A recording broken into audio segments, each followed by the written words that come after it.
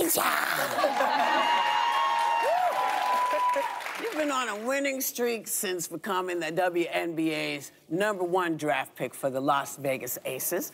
She led the Aces to become the first team in 20 years to score back-to-back wins. WNBA in 2022 and 2023. Now, Asia wrote this book. It's very personal, it's very poignant, and it's called Dear Black Girls, How to Be True to You. Please welcome two-time MVP, Asia Wilson.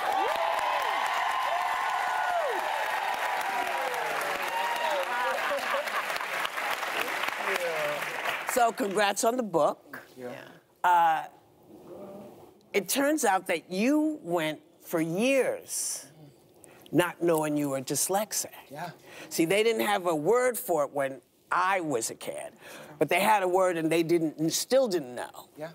So, how do you feel about being the author of your book? Yes.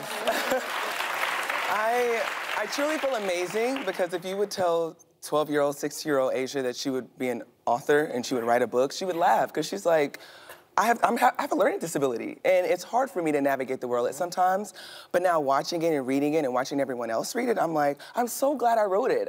Because I feel like I'm a testimony to it. Like, yes. You can literally do whatever you put your mind to, and it's cliche, and we say that, but like, this is real. Like, I poured my heart out into it, and to see people like pour themselves back into me, I'm forever grateful for this. So yeah, it's a big moment. Well, nice to see you, sis. Yes, nice to see you. Thank you. Well, in your book, you surprisingly say you weren't a natural on the court, despite the fact that you were ranked #1 in high school, helped bring the University of South Carolina their first NCAA title. You're a 2-time WNBA MVP, everything Whoopi rattled off.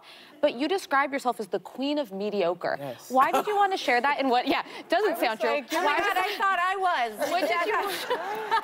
What did you want young girls? Winner. You're an Olympian. You're an Olympian, yeah. Yeah, but I wasn't always that, you know? I feel like, and especially in the book, I kind of tell this story so young people can know you don't come out the womb perfect. And you have times where you have to work through it and you're gonna face adversity, but you can always get to where you wanna get to. I absolutely hated to sweat. I can't stand it. Now I sweat for a living. So like, it's just one of those things where you just really kind of just learn yourself and you love yourself. And I think that's where I became from mediocre to now, I wanna be great. I wanna be legendary.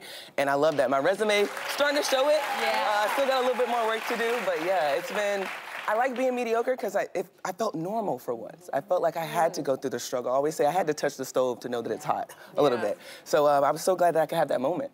You know, we have a line common. I don't like to sweat either. It's disgusting. Disgusting. And why Sunny do we thinks sweat? she's your height. I She's do. not. I think I'm about, we're similar height. Yes. So I'm a member, as you know, of the WNBA Board of Advocates. I'm so proud of that. And you are my fellow soror. Hello, AKA. You're a superstar.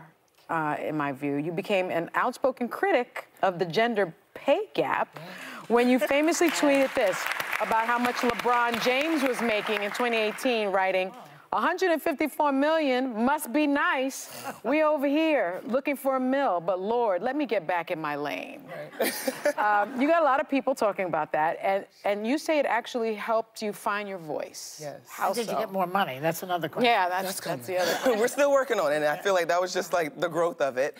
But I really found my voice because I felt like I finally used my platform and knew that people were listening and encouraging me to continue to speak out on things that I believe in, that I live. And that's also why I wanted to write the book, because it gives people a dive into that side of life. Like, they see us in uniform, think we're perfect, think we have it going on, but in actuality, we have struggles. Yes. We have to speak up for what we believe in because we have to be on platforms like this because a lot of people don't see me like that. And I always say, if you can see her, you can be her. Representation matters. We have to be seen in these spaces, getting a seat at the table.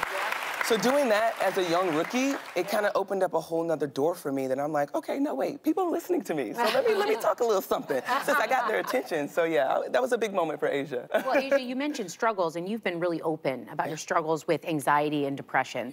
And you had a hard time after losing your grandma and experienced your first panic attack after winning MVP in 2020.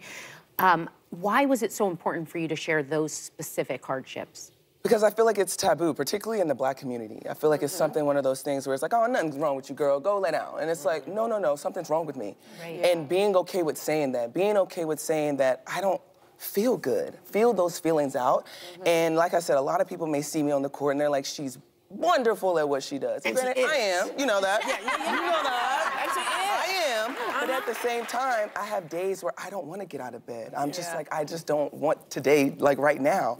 So I think it was healthy for me to share with my audience, with my friends, my family, fans, that like, I'm human, I'm real, I have my days, but at the same time, I wake up and I'm good. Girl, listen.